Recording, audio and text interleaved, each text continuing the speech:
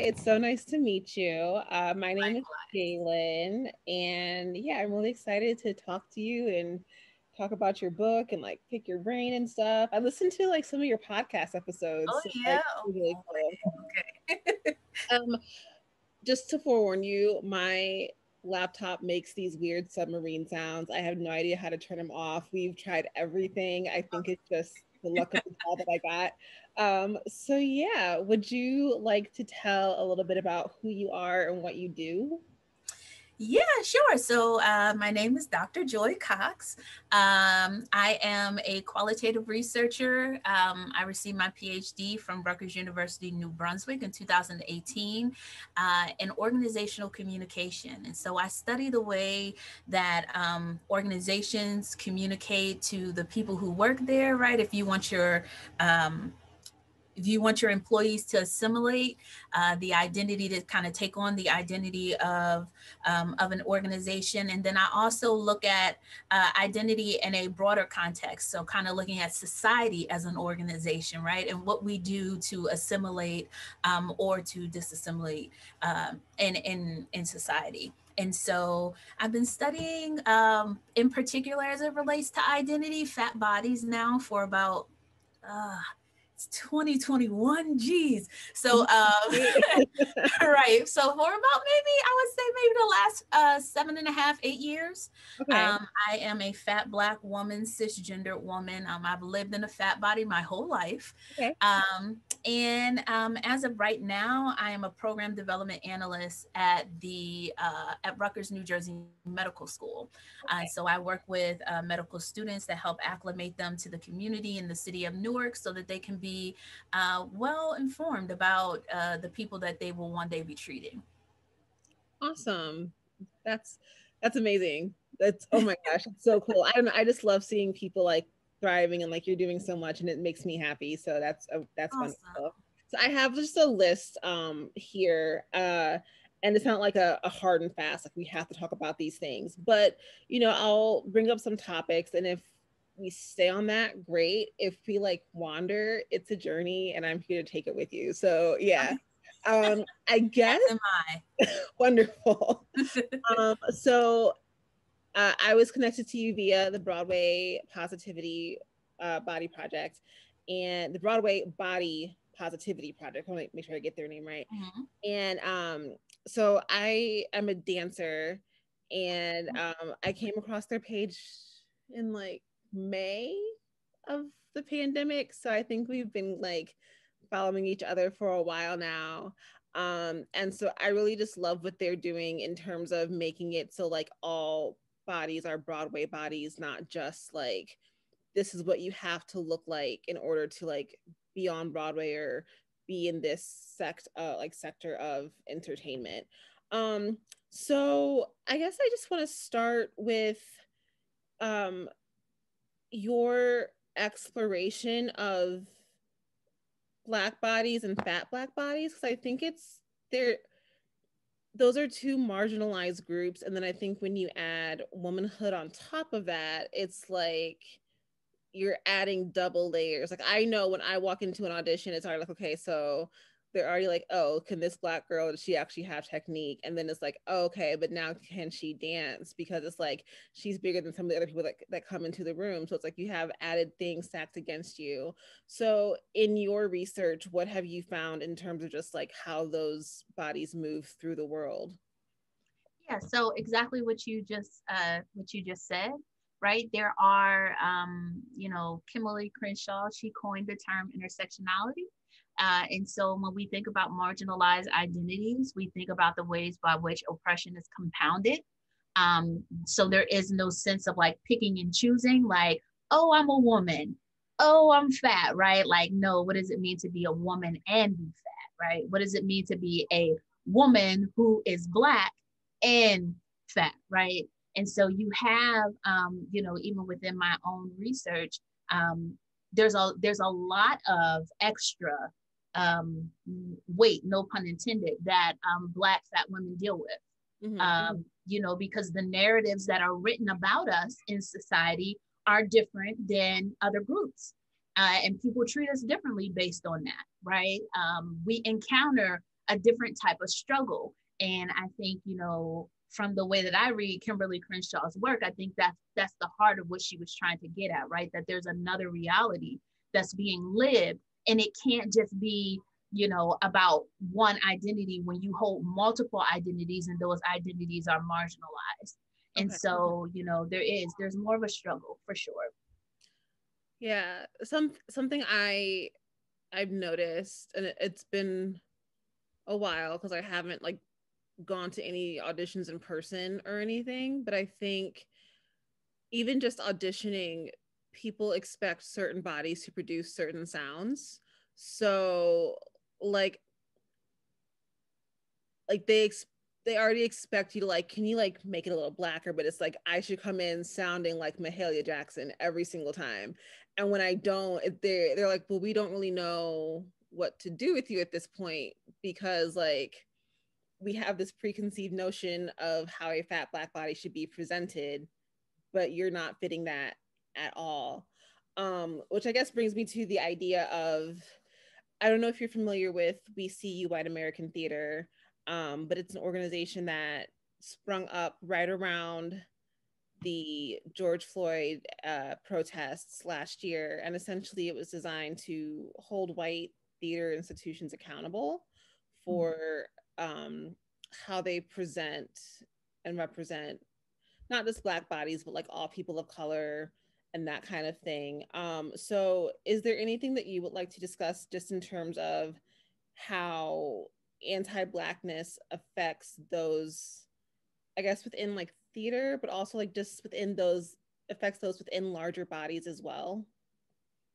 Yeah, I mean, I think, you know, it kind of, when you were talking, it reminded me of like the mammy stereotype that's often given about fat Black women.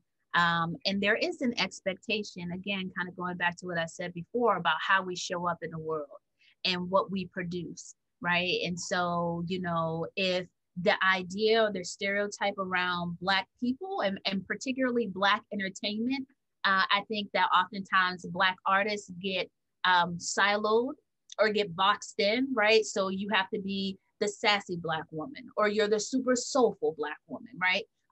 Or you're the gospel Black woman. But there's not a whole lot of creativity as it relates to if you're the jazzy woman, or you're the funk woman, right? Or any of those things. And I think some of that speaks to the lack of imagination that rests within cultures like theater, right? You only see what's being put out and what you're expected of, or what people are being stereotyped as. And I think that that's, you know, I think that that's a thing, particularly when it comes to fat Black women in theater. We are the third wheel. Yeah. We are the comedy relief, right? We are the Jennifer Holidays, right? That raspy, you know, big body woman who throws herself around, and she's, you know, and she's unapologetic, but at the same time, she's not, you know, she's not sexy. She's not soft. She's not smooth, right? She's not the type of woman that she's not a love interest. She's not any of those things, right? And so I think that a lot of that deals with the lack of imagination that that resides not just in theater, but also in more mainstream culture as to who Black people, Black women are, and who they should be. Yeah, thank you. I've been reading your book. I'm really excited. It's on my like look at it list of books. This is probably like the first one I started for not like Black History Month in particular, but my current reading list includes like a lot of works by Black authors. I'm like, okay, this is like motivation enough to like get through some of those books. Yeah. So I like the part. I'm relatively like new in it. Like I'm not like too deep yet, but like how you're talking about you, this mammy personality was like foisted upon you early on. And I think there's even something where you say like your older sister, like she makes it a point to assert that she's the oldest, but it's like because of like how you were perceived, like all of this was put on you, so you kind of just like grew into that. And that really just spoke to me, because I guess it's like I always think of myself as like an awkward kind of weird person, and that's like what I lean into when I'm like meeting new people, but people also expect certain things. Like they expect me to be funny, or they expect me to be sassy, and it's like, not like it's, I'm sorry, it's just not there today. So Yeah. I don't really know what to tell you. So did you want to speak just at all about like growing up in a personality that you felt maybe wasn't necessarily yours per se, but you had to develop out of survival or just like out of a need to do so? Yeah, I mean, I think, particularly as a child, when you think about the options that children have, right? I didn't have many options, right? I was told, this is who you're supposed to be. So it wasn't just a matter of like, oh, this personality is something that you're going to grow into, but like, this is something that you have to fulfill. When people stop looking to the oldest sister to do oldest sister things and look to the middle sister to do it, right? You can't let your family down. You can't disappoint people. And so in a lot of ways, I didn't get an opportunity, I guess, to grow and explore, right? Like, so who would Joy be, right, if she wasn't considered the old soul, the one that was responsible for everyone else? And I think that I didn't really get to explore that until I moved away from home. I decided to go back to school, but by that time I was 25, right? So my childhood was kind of blowing in the wind a little bit. And it's not to say that my whole childhood was consumed with that, but a big portion of being responsible for everybody, being aged out of certain activities, and certain things that nobody, like, I guess, considered me for, right? So there were things that I was passed up for as a result, just because it wasn't on their radar for me. Mm-hmm. And so kind of getting older and being able to take some of that back and being like, no, actually, I do like to do this. Like, no, actually, I don't want to tell a joke today. I want to be left alone. You can't come and visit me, right? Yeah. This is your problem. I'll let you figure it out on your own. It's something that I'm still learning, because I think once that gets ingrained in you, it's very easy to jump into mammy mode, right? It's very easy to be the person that comforts people. And I'm not saying that there's anything wrong with that, but the obligation to have to do it, I think, is what makes it problematic. Yeah. It's interesting because I have a younger brother, so I'm the oldest sibling. And my younger brother, I tell him all the time, I'm like, I get that like sports aren't your thing, but bro, like if you had chosen to play football, you would be set, because like he's built like a linebacker and he's fast. But what's interesting to me is like there was never any type of assumption about his personality foisted onto him as he grew up. Like he was allowed to just like be who he was, versus me being the oldest and also like having these other responsibilities. Like you talk about how like Black girls are adultified, for lack of a better word. I don't know if that's the word you use. That's the word I just now. They're adultified so much sooner, and I'm like, that's so true. Like me having to cover up completely after leaving a dance class while like all my other friends are like walking out in their leotards and tights, and it's like, well, it's August in North Carolina, it's hot, why do I have to put on all these extra layers? It's like, well, we don't want people to see your body. And it's like, well, why is my body different than their body? And like I developed relatively younger compared to my friends, but it's just one of those things where I don't think people really take into consideration how much is just placed on our bodies from such a young age. Right. No, for sure. Yeah, I really appreciate you like just diving into that and covering that. I was reading and I was like, yes, like, oh my goodness, this is also like relatable. Thank you. So something I'm kind of like zigzagging around a little bit. But I guess I want to look at the impact that COVID has had, like on a wider scope on the Black community, but also on Black bodies in particular, and just get some of your thoughts and your insights about that. I mean, I think that COVID has kind of ran roughshod through Black collectives. We've lost a lot over the past year, and that's hurtful. It's hurtful, and I think that, you know, more so,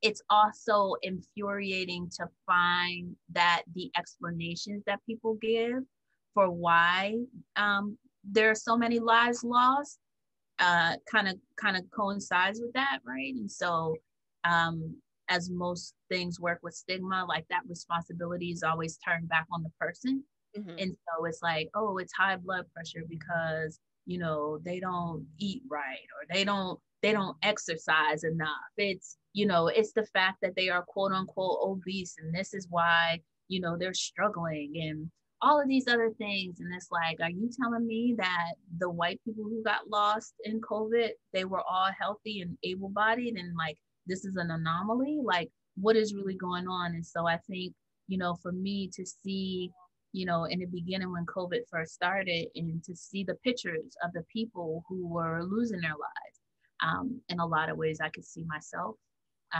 They look like me, they have bodies like me, you know, some of the same traditions, you know, if you live in a city, right, what it takes for you to have to go to work, what it means to be a quote unquote essential worker. Again, taking care of everyone else, putting yourself at risk for the sake of somebody else, and looking for help and not getting it.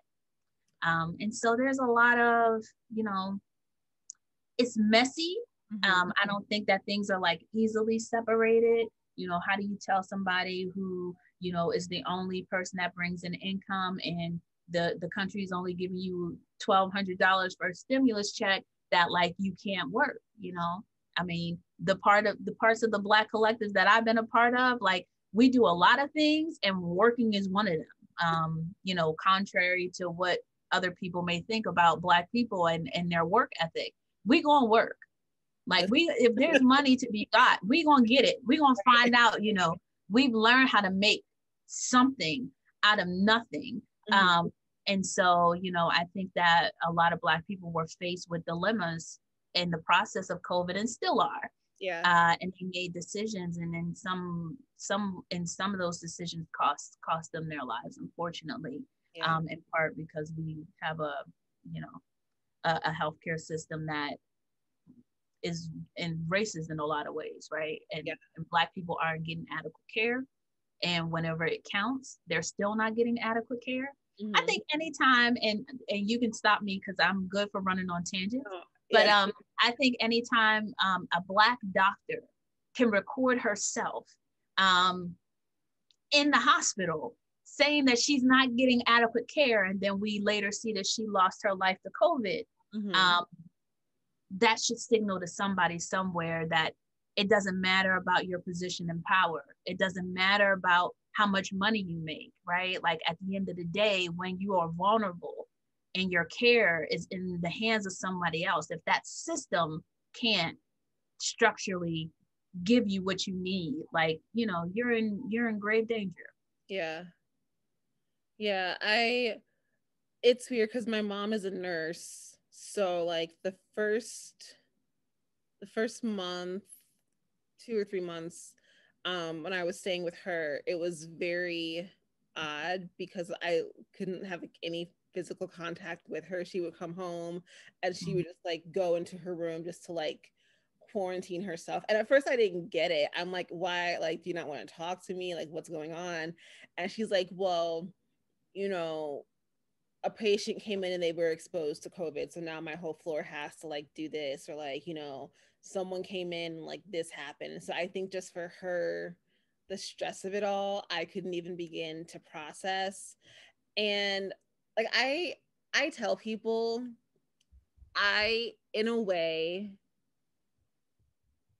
I'm not grateful for COVID per se, like, no, but the pause that it led to, where it was like we had the time to really sit and reflect on everything that was going on around us. I think that is what I am grateful for, because I think if we hadn't had it, we would have just kept barreling on and telling ourselves that everything was fine and like, you know, whatever isn't fine, it'll get fixed eventually. But it's like, no, like now we have time to fix it.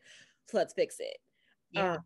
So that's kind of where I am. As we approach March, I'm like, oh, this has been a journey and I don't even know what time is anymore. But yeah, I think I am humbled once I rise above the frustration of it all. I think I'm humbled to be able to be in a period of time that is so significant for so many people and to watch it play out in real time. Yeah. Yeah. Ooh, sorry. Got a little heavy there for a second. So I want to talk to you about your book that there we go, that I am like super excited about. What led to you to write it? Was it like a passion project that you always wanted to write? Was it a culmination of a few things? Did you feel like there's something inside of me that like just needs to get out and this is the time to do it? So yeah, I mean, I think it was a little bit of all those things combined. Actually, while I was writing my dissertation, I thought to myself, boy, it would be great to write a book. Then I wouldn't have to chop up my dissertation into a bunch of articles. And I had done, I tell this story because I always think that is really interesting. I had done a piece in Huffington Post, what I was featured in, and was called Everything That You Know About Obesity Is Wrong. Yeah. I don't know. And there was like 2 sentences of me. There was a big picture, but there was like 2 sentences of my story. And, you know, it came out and people were excited about it and everything. And then I got an email from North Atlantic Books. At first I thought it was spam. I was like, whatever, do you want to write a book? Ha! Like, you know, get out of my inbox. And then for some reason or another, like I kind of circled back to it and I read it. And I was like, let me just see what this is. And then I reached out and then I found out like it was really a book offer. And they were like, you know, we've seen your work in the Huffington Post piece. And I thought to myself, what work? Because there was 2 sentences in there. But okay, we'll go with this. And from that, you know, I was like, wow, okay. Well, I said I wanted to write a book. So here's the opportunity to do so. So there was this, you know, there was part of this was about function. Being able to work smarter and not harder, write this book, get the stuff from your dissertation out. And then there was this other piece of kind of what you spoke about, being able to share your thoughts and your feelings. Because one thing about academic writing is that it's kind of dry. It doesn't really allow for you to really expound on how you felt, how you thought, what it meant, how you want to write, all of those things. And I said, so here's my opportunity to do that too. And so, you know, being able to do that and then also leaning on some of the interviews that I did for my podcast and kind of just sharing. I think it's always been, you know, a desire of mine to create a platform for individuals where they can share their story. And this is something that we need to know more about. And so I was like, well, I have all the pieces, like, why not do it? It'll be fun. Come on, that sort of thing. And so I took a leap in doing it. And it was really great. I mean, it was a great type of, it was a great experience. I had help, which, you know, I was like, oh, wait, you know, they were like, oh, your publicist will talk to you. I was like, my publicist, wait a minute. Like, I get one of them, like, for free. Like, this is great. So just being able to work and kind of see how all of that stuff, how it plays a part in producing something and bringing something to life. So it was great. Yeah, that's kind of where it kind of stemmed from, though. Function and passion. Okay. Something that I really enjoy, I felt like I was talking to you, like reading the book, where it wasn't like, you know, I'm going to sit here and present to you these. I was like, oh, she is like real, like, okay. What's funny is like I was reading it and then I was just trying to find like more information so that I wouldn't come in just like, I don't know, like, you know. And so I found out about your podcast and I'm like, yep, she sounds exactly like how I thought she would sound. She sounds like a lot of fun. You did such a great job of like imbuing yourself into what you're writing. And so that way I'm excited to read more about it versus it being like, well, I started this book, so let me finish it. Mhm. So I think that in itself is just a gift. So like, Oh, thanks. you're That welcome. makes me feel good. Yeah. Of course. Is there anything that was hard for you to write about, or like, or was harder than you were anticipating? Yeah. So I think there was a couple parts in the book where I was like, that's enough for today. Like, let's take a step back. Some of it was when I wrote about my childhood, that was something. Kind of reliving like my gram being part of that, being part of my story, like that was something. And it's been 20 years since she's been gone. Okay. But just like, yeah, like I think when you're a kid, you don't really count the days and the time. And I think one of the big things that hit me is that when I was writing about my gram, I had to calculate from the time that I heard her say that she was diagnosed with diabetes up until the year that we lost her. And it was only 10 years. Wow. And it like messed me up, right? Yeah. Like, because to me as a kid, like it felt like I had my gram around for forever. But we really didn't. And so like that, you know, that was definitely a lot. I think a lot of the things that like pertain to me personally, because you remember the smell of the room, you remember what people said, and with that comes like the feelings. When they said it, how that made you feel, and you know, and taking a step back. And then there were like good things, like I kind of talked about one of the relationships that I had, and like, you know, I remember like, you know, the euphoria around around all of that stuff, you know, and kind of the excitement of that, and what that was like, and that was good. But yeah, the childhood stuff was super hard. Yeah. Super hard to write about. I had to be like, that's enough. Take a step back. Yeah. You know, take some breathers, and then come back and write some more if you want to. Cool. Well, thank you for sharing that. I'm also sorry about your grandma's passing. But thank you for like being open enough to include that in there with your story, because I think it at least helps, makes, not, I don't want to say relatable, but it at least like gives us a piece of you that is probably very integral to who you are. So thank you for including that.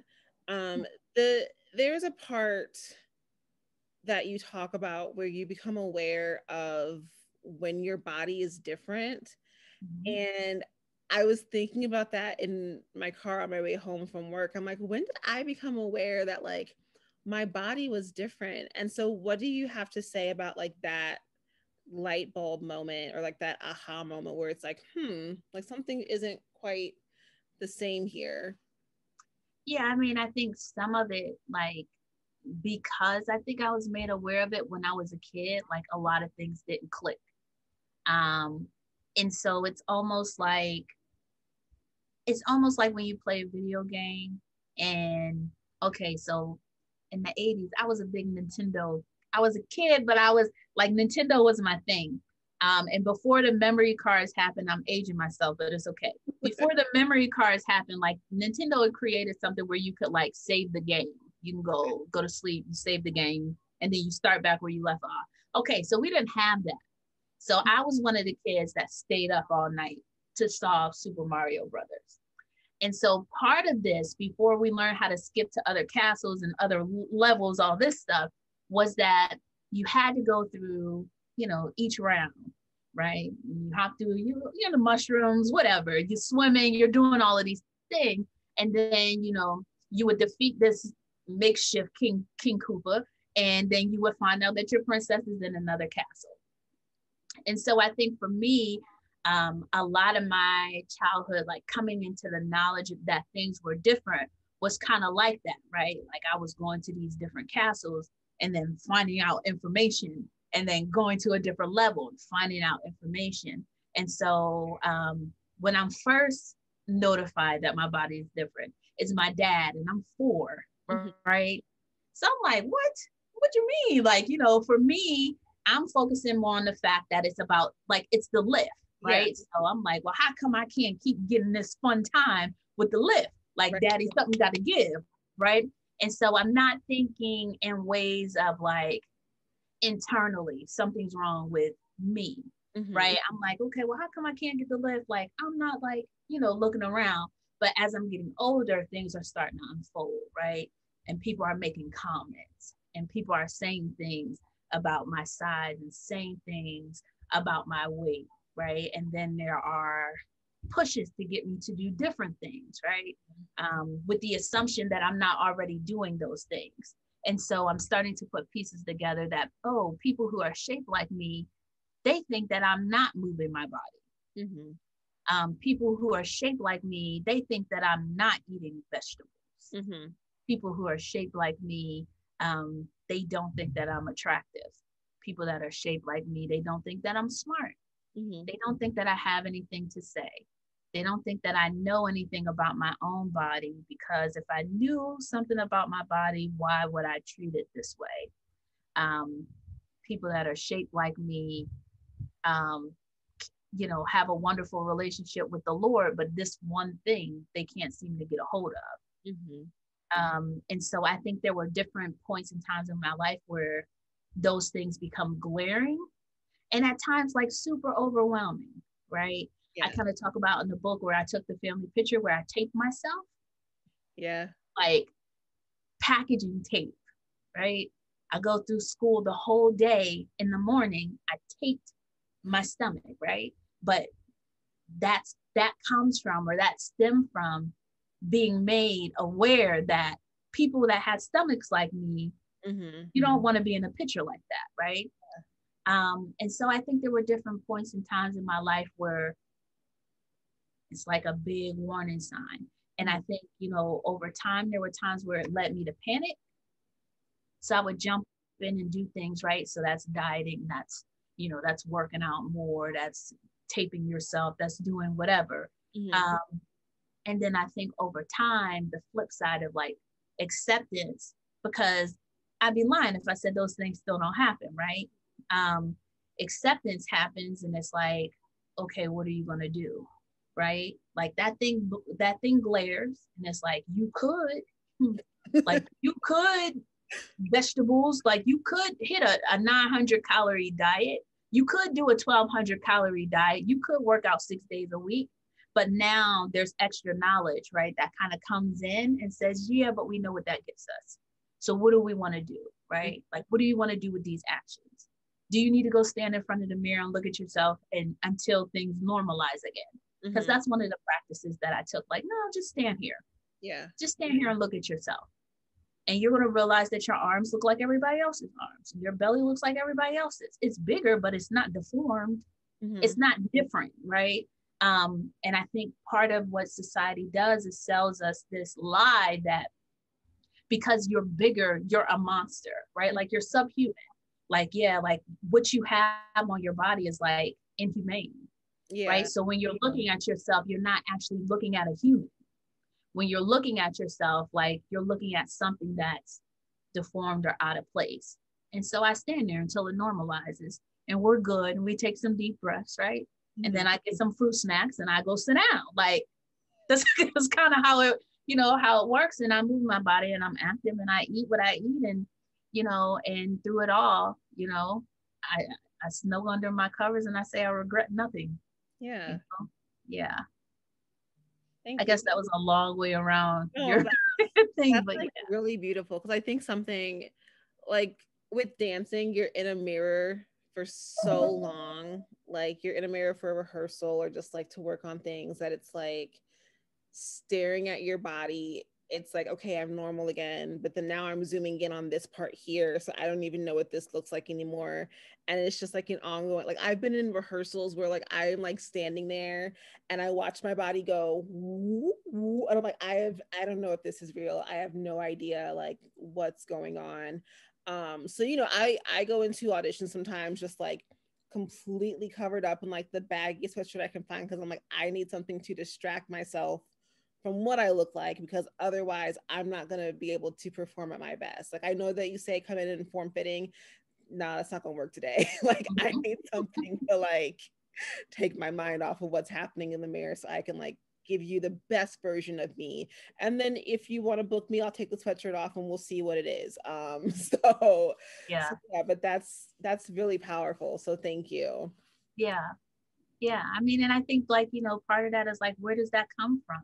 I mean, I spend a lot of time like unpacking, right? Like, so even while I'm in the mirror, like, oh, I had somebody, it's in the book, I had somebody tell me like that my legs look like tree trunks. And it took me, yeah, tree trunks. It took me years to like, when I looked in the mirror, that I did not see tree trunks. Now, logically, in my mind, I knew that my legs were not tree trunks, right? I knew that. But seeing, you know, two larger brown stalks of something, right, that didn't have a whole lot of definition. How are you going to get over this, right? Like Joy's not wearing shorts outside. Joy's not, you know, you're not doing why, because you feel like my legs look like tree trunks. Yeah. And I had to stand on like unpack. Well, why do you think that your legs look like tree trunks? Like, and this is me having a conversation with myself. Why do you feel like your legs look like tree trunks? Well, because so-and-so said this, that, and the other, but you know your legs aren't tree trunks, right? Yes, that I know. So why don't you like your legs? Well, because they don't look like this. And it kind of goes, you know, it's like taking off layers of clothes, right? Yeah. Because we do. People tell you things, and then when you look in the mirror, that's what you see. You know, and it took a lot of me sitting with myself, unpacking, sometimes through tears, sometimes through, you know, those pains. Well, if I don't lose weight, then am I going to find somebody that's going to love me for who I am? Like, what am I, you know, and all of these fears. But then you also ask yourself, okay, but where do those fears come from? Are those fears that you've always had, or did somebody say something or do something that made you feel that way? If it's not yours, take it off. Right.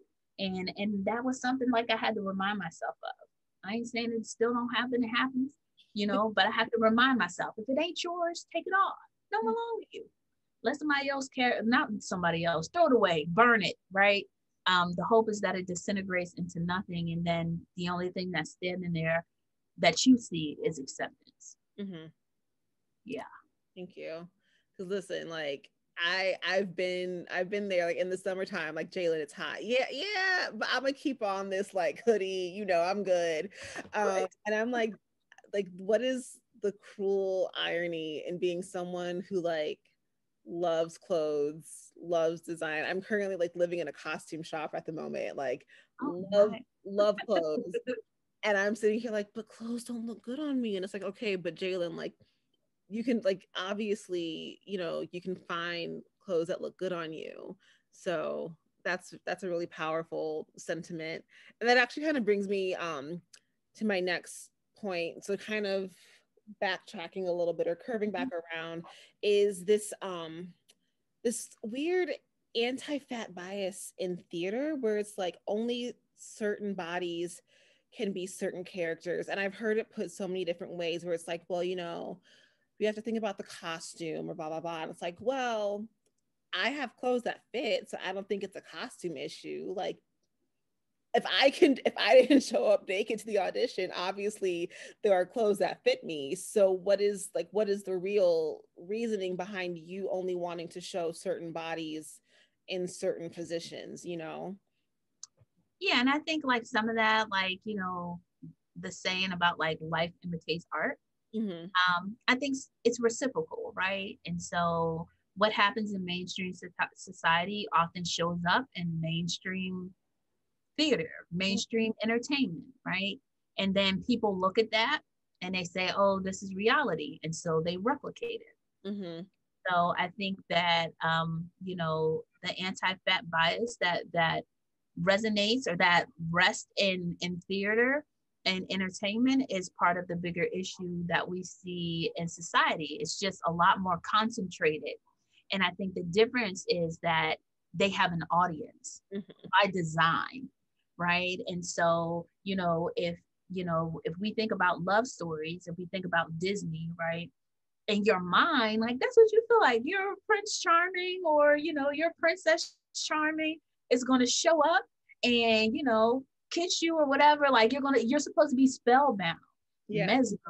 Like that's how love works, right? You know, I think about the Little Mermaid and they do like the kiss the girl, whoa, whoa, like that's what you want, right? Like that's the reality of like when you think about love, you're like, this is what I need, like in my life, right?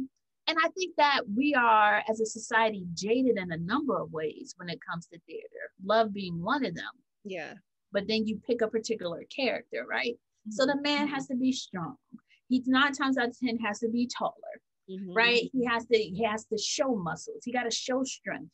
He doesn't back down from a challenge. And then you have this woman who's small and she's dainty, you know, and then you're supposed to lift her up over thresholds and all of this other stuff. And I think that is one, that's a lie, but the audience is so drawn in, right? Yeah. That when they leave, they do their best to replicate art, right? So now we have men that go out. What are we? We are 12 days away from Valentine's Day. We have men who are going to go out and they're going to buy these roses. Women are going to buy these roses, right? We have individuals who are going to go out and they're going to do all of these things to show their love, right? The hope is that something is blossoming. The hope is that something becomes magical. But where does that come from? That comes from somebody telling you a story that this is how love works. Right. Right. And so what's really interesting, you know, to me is that on my social media, right, I see the posts that come up that say, you know, women don't want flowers, they want wings, like chicken wings, right? It's buffalo wings instead, right? Like, you know, you see the skewers of like of different things, and like women are like, this is like what I dreamed of, right? And I'm sure men are like, what? Like, what is this, right? But I think like those are the two differences in reality, right? That you have. Yeah. You have what's really wanted and what's really happening, and then you have this picture that's being painted. And because theater is designed to have an audience, they are telling a story that then the people who watch that story try to go out and they go out and they replicate it. And so if you think picture perfect, right, which relates to a larger society, right? So you have your Eurocentric beauty standards and all of those things, that's what theater is putting in front of you. And that picture does not include fat people, outside of fat people being ridiculed, or treated in a way that they are subservient to the main characters. And so I think, you know, from a larger picture of what happens in our culture and in society, theater takes pieces of that and targets it. And then everybody watches, and then people leave and they say, oh, I don't never want to be, oh, did you see that fat person? Oh, but she was just funny. So you'll find a lot of thin friends who go and get fat friends. Right? Yeah. We see that, right? But, oh yeah, girl, ha ha ha, you're funny. But let a fat girl dress out, go with all the smaller friends and draw attention. You will see tension form in part because nobody's ready for that. Right? Like you're not playing your role. You're supposed to be the ditzy friend. Why'd you show up in this bodycon dress? Right? Yeah. So, you know, when we think about the advances that are made for fat people, like this is what you have. And a lot of that deals with status, and a lot of that deals with power. And when those things are challenged, then you have issues. So it doesn't surprise me that there's an anti-fat bias in theater, because it holds the status quo where it is. Yeah. The same reason why you don't see so many films that cater to Black people and Black audiences outside of what's stereotypical, because it holds the status quo, right? So if Black people could be your next Tom Cruise, or I don't know, the other famous, your next Jennifer Aniston, or somebody like that, right? Then what does that say to what we call the elite in Hollywood, right? And nobody knows want to have that conversation. Great. Well, thank you. I want to have the conversation all the time. Like, yeah. Take it apart. I guess one more thing before we kind of like come into like a wrapping it up, I guess, so to speak. So you talk about this sense of like status and like elite and like art imitating life and so forth. And I guess what I'm trying to like make my way to is, where does misogynoir find its place in that, and especially within the Black community? Because I saw a post on Instagram the other day, And I saved it because I was just going to be messy and go back and read the comments, because that's what I do on Instagram. Like, I just like scroll through the comments. And it was this girl who, it's so weird because I'm like, I feel like fatness within the Black community, I'm like, okay, but what are, like, because you have like thick and then you have like thick, and then I'm like, I don't know, it's just such a weird construct. I say all that to say, though, she had like made this post where it's like, yeah, I'm fat, but, and then like she listed all of these things that she did for her partner, and a lot of the comments were like, well, she's not really fat, or like she's not really this, and someone said, right, but the problem is that you treat fat Black women a certain way that they think that they have to put themselves in a position of servitude in order to be appreciated. So that's why she made the post. And it just stuck with me because I'm like, but y'all aren't really ready for that conversation. Like, you think you are, but you're not. So I guess my question is, where do you see, or how does misogynoir affect fat Black women within the Black community? And then on a larger scale, how does it affect them outside of it? Because I guess people see what's happening in our community and are like, okay, well, it must be okay because they're treating this person like that and they're one of their own. So this is a fun question. So I think this is me. I think that one, I think that diet culture is everywhere, right? And I think that attitudes around bodies infiltrate everywhere, right? And I think white supremacy infiltrates everywhere. And I think that when you live within marginalized populations, you have a choice. And a lot of people within the Black collective have chosen, right, to also adopt diet culture and repurpose it for our culture. And so then what you get is you get thick, right? And then you get fat, right? You get BBWs, you get all of those things because we're not talking about a Jane Fonda's body, so to speak, right, within the Black community. But we are talking about a Beyonce's body, right? And the expectation that people should look like Beyonce, like, it's the same expectation that on the other side, people feel like somebody should look like Jennifer, or Jane Fonda, right? And so I think that misogynoir, as it relates to Black women within the community, shows up in that way that Black men in particular treat fat Black women like shit, right? Because the information that they get from mainstream culture says that it's okay. That's reinforced within our culture when we have all these different categories, right?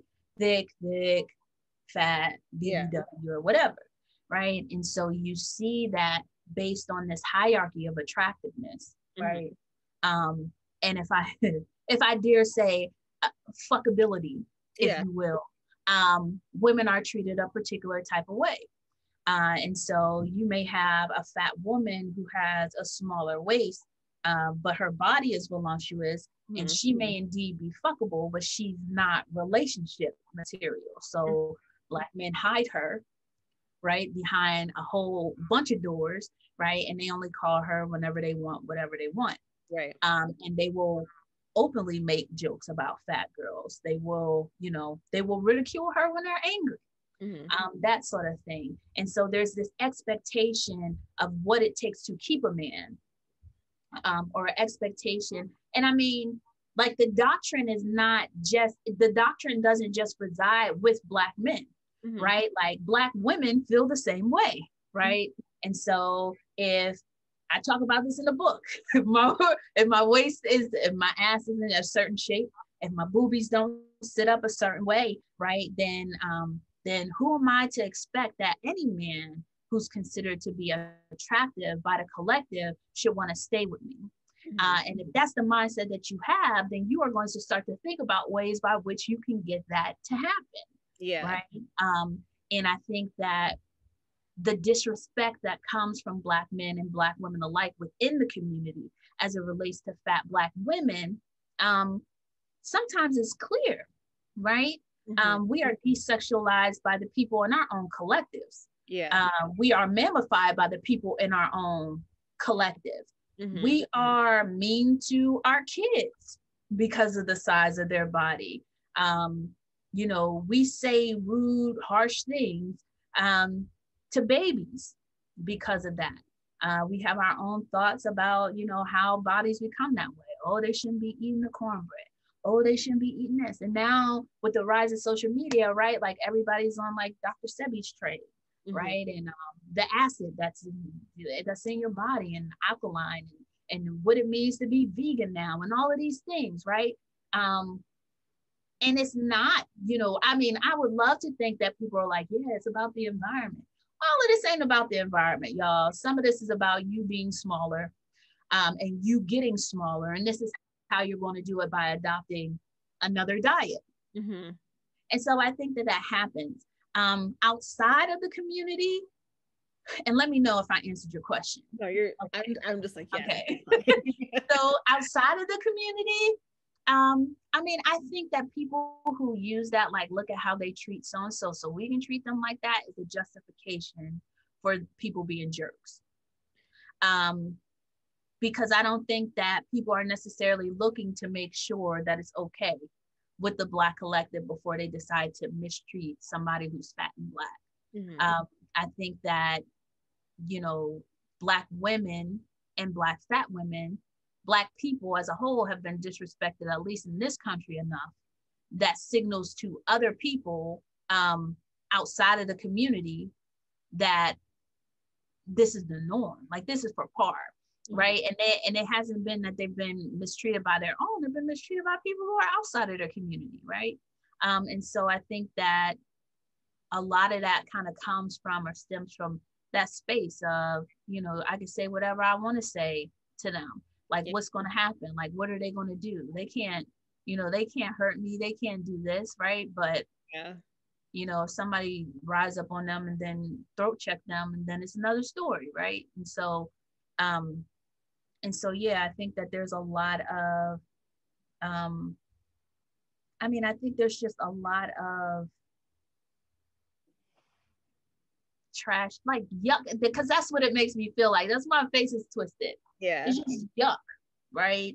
That goes towards Black fat women, and I think that people will try their hardest to pull out of their arsenal ways that will hurt us, because we make other people feel uncomfortable, right? So if that's us in mini skirts, if that's us sharing our thoughts, you know, I heard somebody say like, I'm a good pick, right? Like I shouldn't have to feel grateful. Like I should be able to choose. Yeah. And that makes people uncomfortable.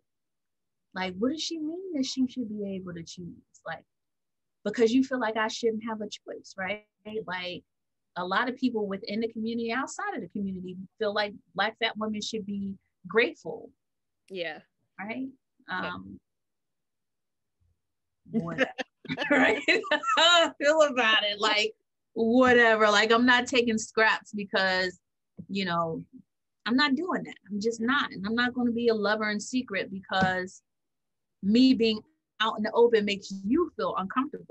Yeah. Boy, okay, whatever. Like now that we have Afterpay too, let me go ahead and get my 4 payments. Somebody gonna ship me something. I'm gonna be straight. Listen. Right, I'm gonna be okay, right? And here's the boot. I'm gonna do my Afterpay and get a camera and make sure that I take pictures so that everybody can see it. And I think that's a lot of like the fat activism, fat acceptance that you see right now. Like people just are not apologetic about showing up in the world, and it makes people uncomfortable. Yeah. Awesome. Well, I have enjoyed this conversation thoroughly. I loved every second of it. Thank you for taking the time to talk with me. Well, Um, I appreciate it. I mean, I but appreciate you all reaching out. of course, is there anything else that you would like to end, where we can find your book, anything you have coming up, or just like any final thoughts? Yeah, so you can visit my website at drjoycox.com. There's a link there for the book that'll at least take you to like the master page of where the book gets sold. And there's several other, I mean, there's several retailers that you can choose from, Okay. including independent bookstores. So whatever your choice is, I like to direct people there. Mhm. Things that I have coming up, I have some speaking engagements, but I'm not sure that they're public. Okay. But you can always stay tuned. You could follow me on Fresh Out the Cocoon IG. That's all one word, which is also the name of my podcast. So you can check me out there. And I guess if there be anything else that I want to say to people, particularly people who find themselves living in this reality that we're in right now, what it means to be Black and fat and a woman, and that's not just biologically women, is that you're enough. I don't think that we hear that enough. And when we hear it, I don't think that we sit with it enough, right? It's like you are enough as you are right now. Right now, in this moment, right here, I've seen people in relationships that I'm like, how? Ma'am, you are enough, right? Like you are enough, right? I've been in boardrooms and organizations with people that I've worked with, and I've been like, how, right? So don't ever question like your worth or your value because somebody didn't pick you, right? Like you're enough right now. And so, remind yourself of that. Give yourself a hug when you need it, and walk in that truth. Awesome. Well, thank you so much. Thank Um, you. you're welcome. Enjoy the rest of your evening. Enjoy the rest of your week. I will be waiting with bated breath for like the next book and the next podcast. So yeah, I'm just so glad that we were able to like to connect in this way.